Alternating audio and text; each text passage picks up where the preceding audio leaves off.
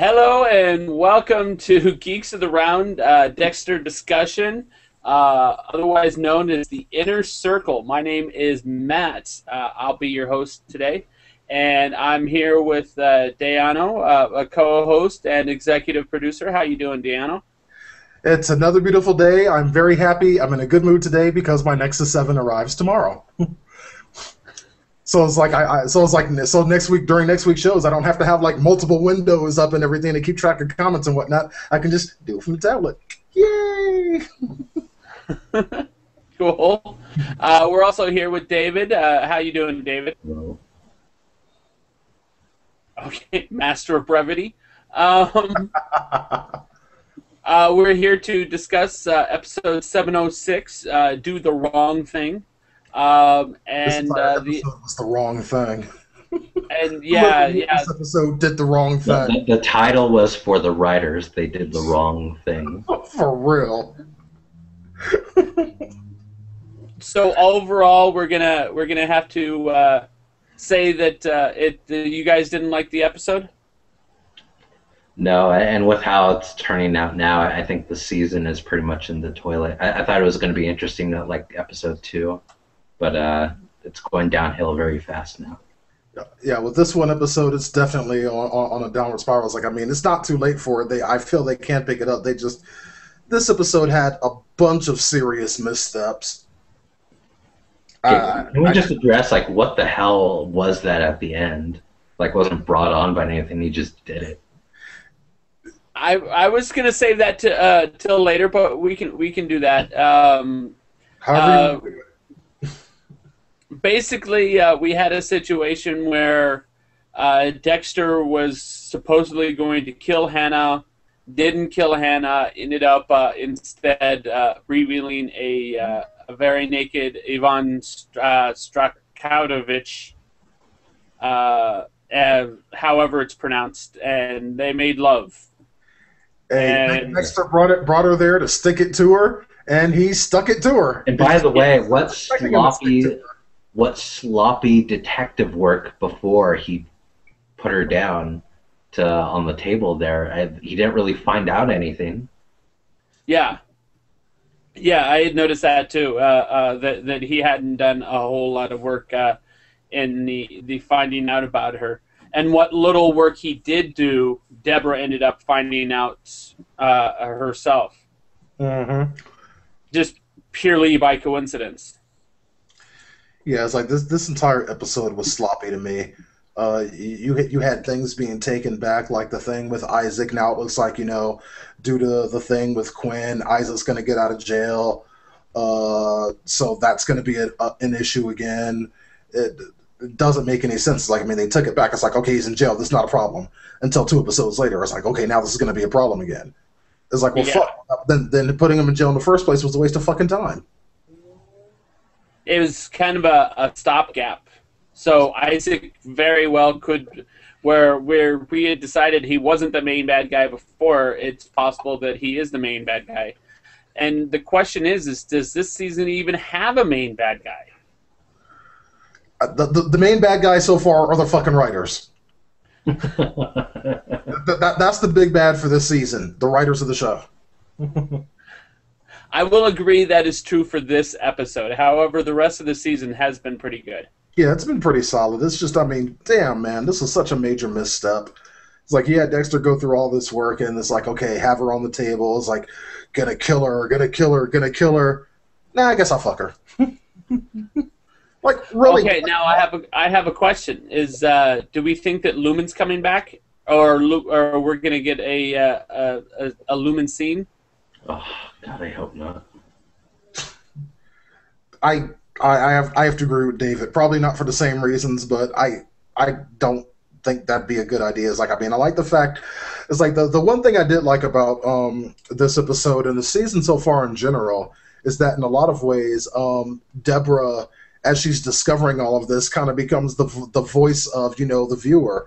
Because it's like, okay, you did this and this and this. Dex, what the fuck were you thinking? That didn't make any sense. And Deborah's, bombarding him with these things, bringing up the past and pointing out the flaws that have kind of been there in Dexter's logic and reasoning since the very beginning. So Yeah. I like. And that's probably the last nice thing I'll say about this episode. Okay. Yeah, I think the TV trope for that is called audience surrogate, to where they play us. Characters play play the audience. Um, Sorry, I spent a lot of time on TV tropes. Yeah. But they had mentioned that the whole Lumen backstory and Jordan Collier and the Barrel Girls, and that's coming back up, which is why I asked about Lumen. Yeah. And now I completely forgot my question. Well, actually, I guess that's all that LaGuerta has to go on now is Lumen. I guess they could bring her back. I don't really know where else LaGuerta is going to take that. Yeah, it's like, I mean, past that, it's like, I mean, there's not really a lot of stuff going on. It's like, I mean, if she really thought about it, she could think about, you know, the things that happened with Miguel back in, what was that, season 4? Was that 4? 4 or 5, something like that. Might have been 3. Yeah. No. Well, Miguel, whatever fucking season that happened, it doesn't really matter when it happened. But it's like, I mean, all the things that happened between in that entire storyline. But the thing is, she couldn't prove any of it, even if she did actually, you know, manage to pull something out of her ass. Lumen is pretty much the only loose end in all of this. She's the only other living person, other than Deb, that well, now I guess in Hannah or Hera, whatever. Yeah. That knows Dexter's secret. Yeah.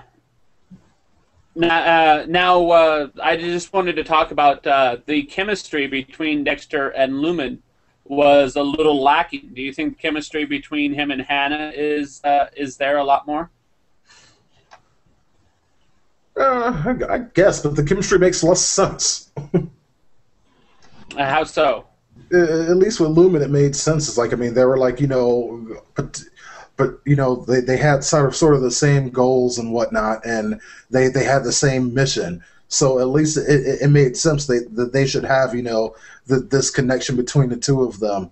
Him and Hannah. The only thing hey, I like killing people. You like killing people. Let's get it on. Let's get. It's like that ain't the first female serial killer that Dexter's dealt with. Yeah, I mean, with Lumen, she was a traumatized rape victim who he turned killer. I don't know. Well, I was gonna say is I figured that once again, and I'm looking at the TV or the books again, is maybe it's their dark passengers attracted to each other. Yeah, but it's like, okay, reading the books is like, I guess you could see that, but it's like, I mean, you almost really can't compare the two anymore. It's like the show has taken such a dramatic departure from any place that the books has gone that you really it's very difficult to compare the two at this point. Well, if you look at Lila, because that was basically the story with Dexter and Lila, is their dark passengers were kind of attracted to each other. At least that's how I viewed it. And but Dexter, yeah, but you viewed it knowing about the dark passenger thing and having read the books. If you had not already had that knowledge going into it, would you have made that same connection? That's true. That's true. I was gonna say is a little bit of that, plus the fact that Hannah definitely follows his type of skinny blonde girl. Mm-hmm.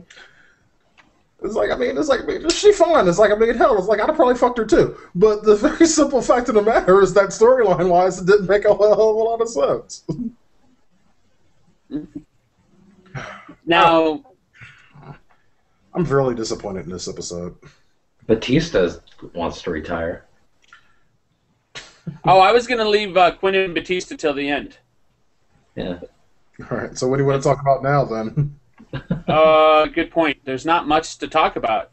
Yeah, it's like that's the thing. It's like not a lot happened. It's like, I mean, you had the introduction of this new character, this author who's writing a book, who wrote a book on Hannah's ex-boyfriend, and now trying to write a book on her because he figured out that she's been killing, and that even that doesn't make sense. Like if the evidence is so there and so accessible that even he figured it out, how the fuck come the police haven't figured this one out? Normally, Dexter is literally outsmarting them at every turn and seeing things that they're not seeing due to him being a killer himself. I know it's not wild theory time, but I'm just going to throw this out there that the author is also a killer and he intimately knows Hannah. That would make sense. There's got to be some sort of connection there, just something that made him start looking into this. Because it's not like he was just sitting around one day, eating some Cheerios and watching the Ellen show when all of a sudden he figures out, wait a second, she's killing too. Well, he wrote a book on the guy. He probably spent a lot of time with her.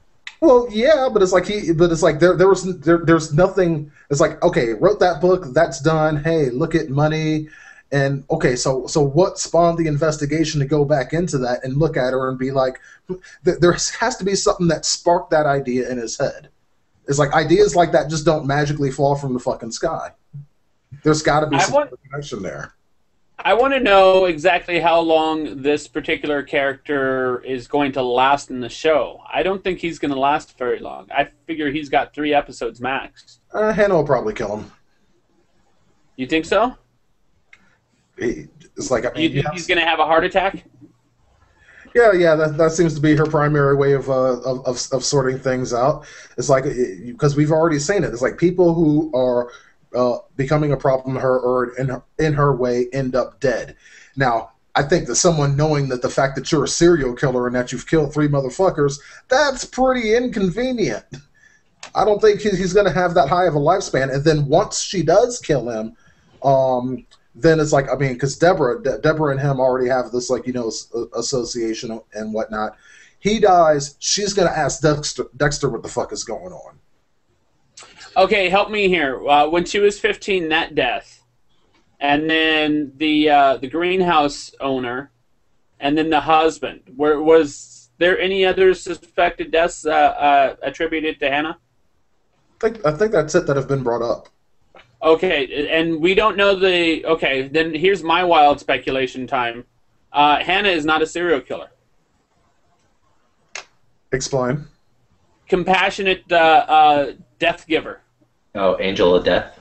Angel of Death. Well, her husband was like 40. Yes, but we don't know exactly what his circumstances are. He could have had cancer. He could have... It could have been anything. She stabbed that one girl. Medical history was good. Yeah, but one death is not does not a serial killer make. 3 does. But she profited off the old lady. Yeah, and did you notice when that was filed? It was filed literally months before the lady died. It was filed in May of 2010, so it would have been very shortly before. I think the old lady gave it to her in exchange for the Angel of Death. I think she asked to die. Okay, all right. I can... The evidence is pretty slim, but it's like, I can see we were going there. Okay. That's a valid speculation, and we can go with that. That's my wild speculation for the day. Yeah. Pretty wild. Is like, I mean, I see where you're coming from. It's like, I mean, in some ways it does make a lot of sense. But what do you think, David? No? No. Yeah, it's like, writers won't find a way to just screw everything up. It's like, I mean, I really just can't get over how disappointed I was with this particular episode. It just didn't do it for me on any level. And it's the first episode this season that I've been able to say that. That's very true. A scene I wanted to remark on was the scene in which Deborah ends up getting mad at Dexter. Do you think this is the end of the whole Deborah has a crush on her brother thing? Oh, because he told her to go out on a date and she got all pissed. Maybe it's something that the writers actually did do right. I don't know.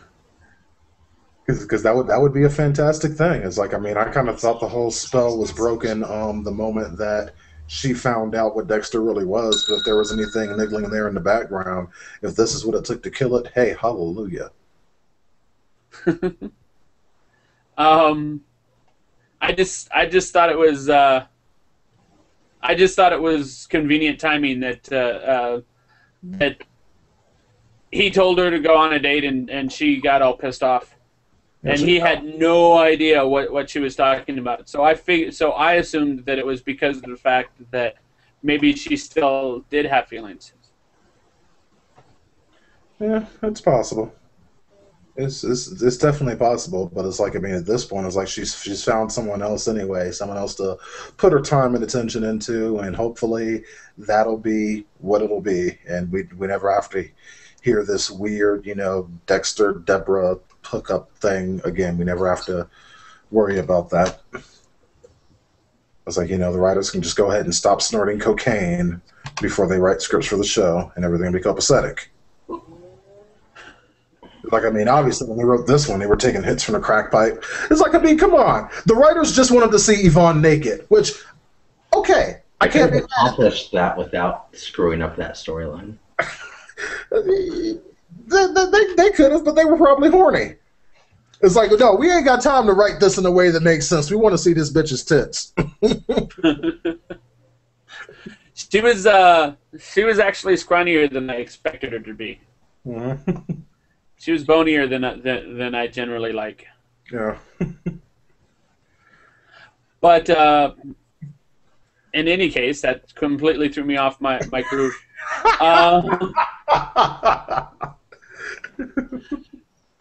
Okay, I guess Batista and Quinn time. Yeah, Batista's looking to retire. Do you think he can retire? Do you think it has to do with Mike's death? It probably does. It probably has more to do with him throwing that theory out there about Mike's killer and having it just completely shot down, and just being tired of the bullshit and just wanting to find a way out. I think they just wanted a spin-off series and decided to give Batista a restaurant. Yeah, I watched that. The show's going to end next year. Exactly. They're setting it up for their spin-off. It's like, yeah, I agree with that. And, we already had that show. It's called The Finder. Mitsuka will be the chef. Yeah. Yeah. Yeah, and Quinn will be the drunk that comes in every once and again and fucking grabs women's asses and has to be kicked out. It'll be awesome. I will watch that because that would amuse me. Now, a theory that was put up on one of the boards was the fact that the scene with Batista and Jamie was there specifically to remind people that the two of them are related. Would you agree? I didn't because she kind of had the, hey, I love you, but I can't agree with you. And only a sibling can have that conversation. I don't think anyone really cares about that character. About Jamie? Yeah. Yeah, past being Dexter's babysitter, that's really kind of been her only role. It's like she was introduced as Dexter's kid's babysitter, and that's pretty much what she's been the entire time. Like, that's what I'm saying. Is I think they're trying to reintroduce the idea that she has more of a role than just that. I don't think the writers have shown themselves to be capable of that level of thought. I'm kind of having to agree with that. You two are judging the entire season way too harshly based on one episode. Not true. I have been very critical of this season overall. Okay. It's like, and I'm judging. It's like, I mean, because I can go seasons back and point out bad writing and stupid plot points and whatnot. It's been a consistent thing. It's like, I mean, the show overall tends to be strong, but it's like there's a few moments. It's like, I mean, seriously, what the fuck were y'all thinking? I mean, Like, just recent examples, the whole Dexter. The show seems to suffer from really good casting and poor writing. Mm-hmm. am I a freak in saying that I actually liked Lumen? No, I like Lumen too. It's like, I mean, I didn't think that she was the best written person in the world, but she had a lot of depth, and I like Julia Stiles playing that role, and I thought overall the storyline was good. It's like, I mean, it slipped on a few places where, you know, I personally would have made different choices, but yeah, it's like, I mean, I did like Lumen. I'm going to say that season with Lumen, the story was way more interesting than it is in this season. Like, I'm not interested in what's going on at all with the Russian mobster or this chick from Chuck. I don't remember her name because I don't care about her. It's hard to care about. It's like, I mean, all these characters are just kind of thrown in there, and I don't know. It's like, I mean, they have so much up in the air, and we're already, like 6 episodes deep at this point, and there still doesn't seem to be any direction. I mean, think about it from seasons past. About 3 episodes into a season, you knew what was you knew it was going to happen. You know, it's like, this is the challenge that Dexter's going to have to overcome, and that's what happened. That tends to happen every season. You can kind of see the layout of the season from the first few episodes. It's like, we're on season 6 and we still don't even know who the bad guy is. That's very true. That's very true.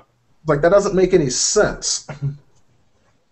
Though we can, at this point, assume that it's probably Isaac again. Mm-hmm. Yeah. Maybe. Again. Because he was until he wasn't. So, yeah, and just like his great speech from last week, he bided his time for 2 whole weeks. And yeah, I'm going to bide my time, and then I'm going to come for you years later. You know, or a week, you know, whichever comes first. God, man.